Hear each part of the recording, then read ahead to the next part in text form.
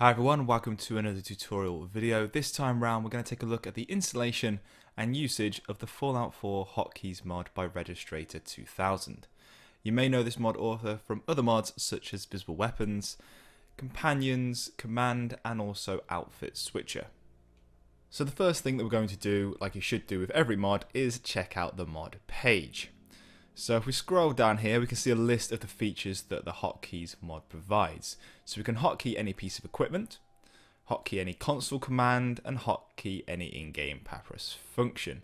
There's also the options here to lower your weapon on demand, command your companion, which involves using the companion command mod by Registrator 2000, split the grenade and melee keys, hide, show the hood, toggle fly cam, freeze time, etc., and play animations.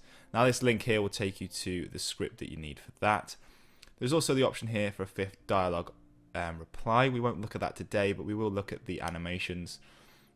And there is a host of other things that this mod can do. For example, activate other mods like bullet time or take cover, again by Registrator 2000. So moving on down to the installation section, we have a choice of two versions here. We've got a full version and a light version. Now the difference between the two is that the full version includes a simple in-game hotkey manager, and this will be added to the aid section in your inventory, and that's the version that we're going to look at to install in this video. Now the hotkeys can be managed in several different ways. With using the full version, which is what we're going to take a look at, you can assign your hotkeys using the hotkey manager, and this assigns the keys Z, G, B, Y, H, N, U, and those are bound to slots 1 to 7. And we'll take a look exactly what this line means in a moment when we install the mod. There is the other option though of going into the hotkey ini file, which is added into your data folder. Again, we'll take a look at this later on, and you can manually assign certain keys to certain actions, etc. Again, we'll take a look at this further down the line in the video. Okay, so let's go ahead and download a version of the mod. So we need to go to the download section. There's several options in here. We're going to go for the full version. So let's just download that manually, and you'll see it pop up and start downloading your bottom left, depending on what browser you're using. So I'm going to right click on this, show in folder, unzip this with WinRAR, there we go, and open up the folder that it created. Now to install this, you can't do it through Nexus Mod Manager because it won't handle some of the file types and some of the installation directories that this mod requires.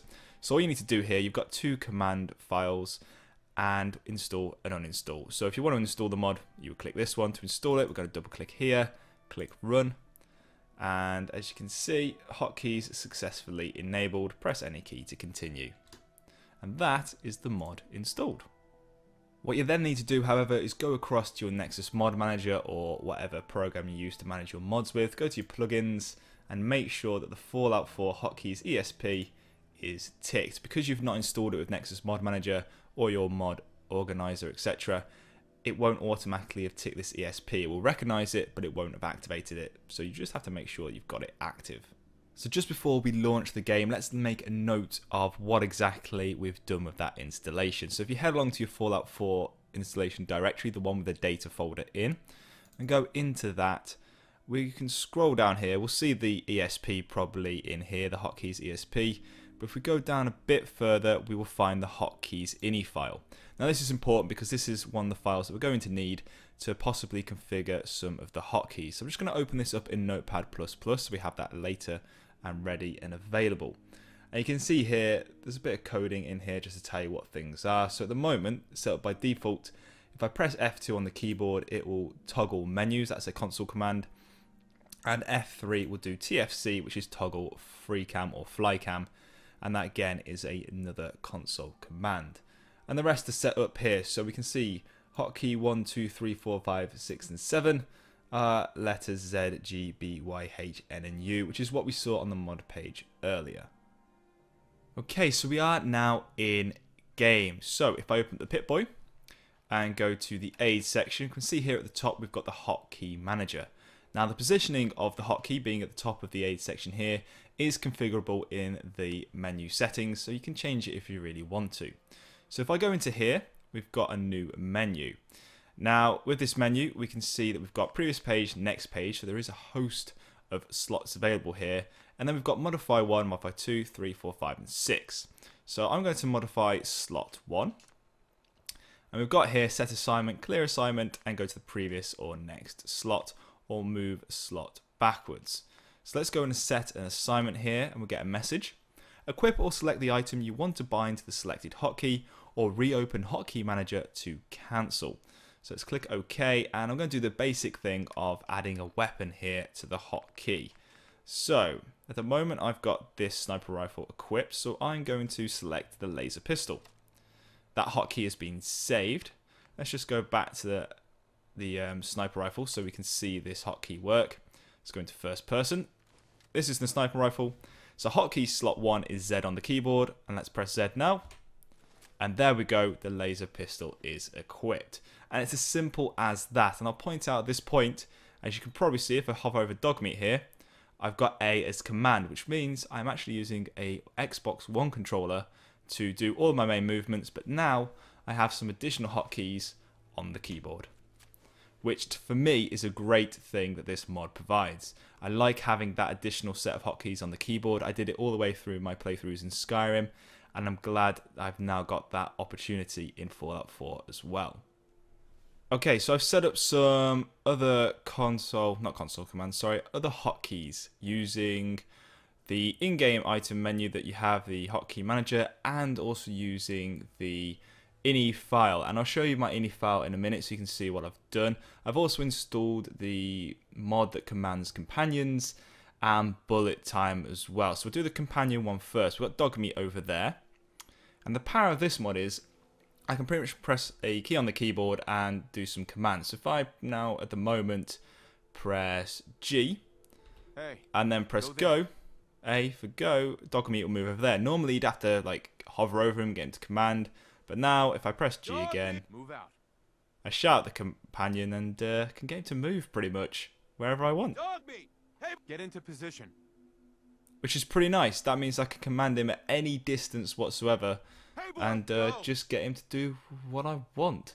There's also other things where I can toggle the distance that he keeps to me, etc. And this very nice one, if I do Control G, opens up the trading menu, which for me is very, very useful indeed. I hate having to go through the dialogue options and stuff with companions to trade things with them. It's really, really annoying. But now, just with Control G, there we're straight into trading with dogmeat, which is very, very handy indeed. The other one that I've set up is show menu sleep wait menu, which will instantly, if I press Y on the keyboard, open up the wait menu. So I can just wait from wherever I am, which is fantastic because trying to find a seat sometimes is really, really annoying.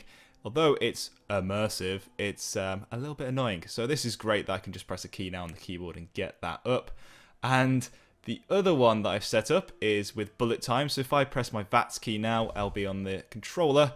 I go into slow-mo, which is awesome. A bit of bullet time, which is fantastic. And I much prefer that over VATS sometimes because I find VATS is a little bit overpowered. You've got VATS to vents and things in VATS, and it's a bit... I just find it a bit fiddly sometimes. I do prefer bullet time. It's a lot nicer. And that's also configurable to a certain extent as well in the menu. And if you use bullet time, you'll know exactly what I'm talking about. And the last but not least, the most favourite of the hotkeys is the dancing one. So I've set that up on N, I believe. There we go. And there goes Frank off dancing as the sun sets in the Commonwealth. Doesn't he look lovely? Throwing some shapes about all over the place. Absolutely fantastic, Frank. You go for it, mate. You go for it. And then obviously I've also set up a hotkey to stop him dancing because sometimes it's a little bit inappropriate. Like so. And that is pretty much some of the nice, cool, awesome things you can do with the hotkey mod. Now, there are other things, and I will show you my ini file in a second so you can see exactly what I set up here. For example, actually the default ones, F2 goes into toggle menu, so you'll see the crosshair disappear here, like so. There's not much you can see with this because I have a very clean HUD anyway. And then F3 goes into free cam. I believe the sucsum, which is SUCSM, is set at 3, which means the free cam won't be too fast, but it'll still be quite quick. So let's go F3. So we're in free cam now, and we can move about. Now, because I was in first person, Frank is going to disappear. So let's just press F3 again, go into third person. And if you're in third person, this means that your character stays present and you can pan around him like so. Let's just try and not crash the game by going to heavy load areas, but there we go. That is free cam. It's quite a nice pace actually, Suxum 3. I usually use 0.2 actually for armor showcases and things, but it's quite nice at 3. Means you can get around quite easily and go, ooh, I wonder what's over here and stuff. So that's quite nice. So that is some more of the powerful things you can do with the hotkeys. So let's just jump in and take a look at that ini file and see exactly what I've set up. And I'll also post down in below some of the links I used to get the information for these commands from. They're all related actually to the hotkey mod. Okay, so this is my hotkey ini file. I didn't set up pretty much all of these. These are as default. But then we've got Xenon L1, which is the left bumper or L1 on your controller. So if you're using a PS4 controller, I don't know if you can do that on PC actually, I assume you can. It will be L1, and then L1 is obviously the left bumper, so L2 would be left trigger, etc. for Xbox One. And where I got this command from is off the comment section of the hotkey mod file. I'll show you that page, and obviously links will be down below. Then we've got show menu, sleep wait menu, which is how I set up Y to be the wait menu. N and U here are setting up the dancing. And then down here are a list of commands for your companion. Now these were installed when I installed the companion mod. What happens is it merges the hotkey ini files and adds these to the bottom of the list, which is very nice. It's all done through a command prompt, as the hotkey mod was as well. And up top here we've got the default ones that I showed you as well. So we've got TM for toggling menus and TFC for the free cam. And this speed one here, Suxum 3, is the speed at which the free cam was traveling at. So there we go, that's pretty much it. Obviously you can expand this further. So for example, you can see here in the commands one, it's a more advanced form of hotkeys. You can use Shift plus G or Control plus G to do other commands as well. And you can expand this even further by adding other keys to the end of this here, and I'll show you a link as well in the description which will show you how to do that. So I'm just quickly going to show you the 2 pages that I used. We've got a list of possible keybinds here. Again, these will be down in the description below. And here we've got the controller keybinds, which I used for the bullet time. You can also equip stuff to the mouse, etc, etc, the numpad. Loads of things that you can do here with the mod. And then if we go to the next one, which is the commands for popular actions, it just gives you an example of some of the actions that you can do inside Fallout 4 that you might want to do. So we've got here the dancing one at the bottom.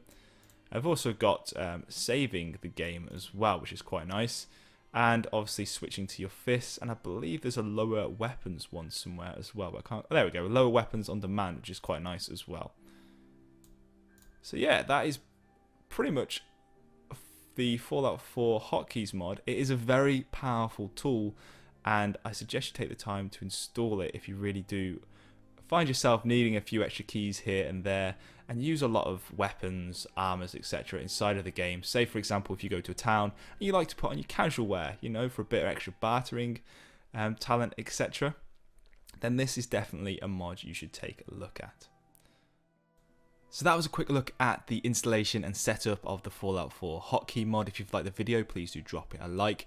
And if you'd like the look of the mod, you'll find a link down in the description below.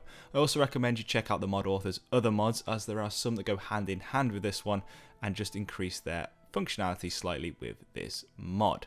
As always guys, thanks for watching, stay frosty in the Commonwealth, and I'll see you next time.